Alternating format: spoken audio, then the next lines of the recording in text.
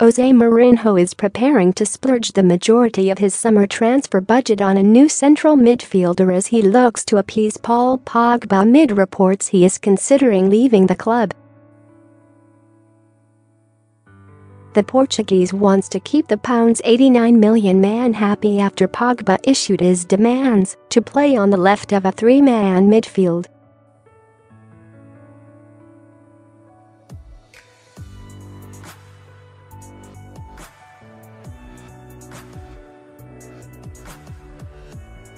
And with Michael Carrick's retirement imminent, he will spend a large portion of his summer budget on a new midfielder to play alongside Pogba and Nemanja Matic, according to Manchester Evening News.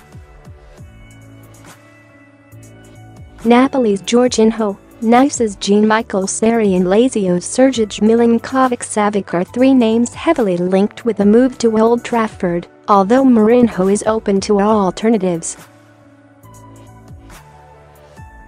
The United boss views Pogba as the club's future captain, and getting the best out of him is a huge priority. After dropping him against Huddersfield, speculation mounted that he would be leaving the club in the summer, although his agent Mino Raiola admitted to being baffled by the rumors.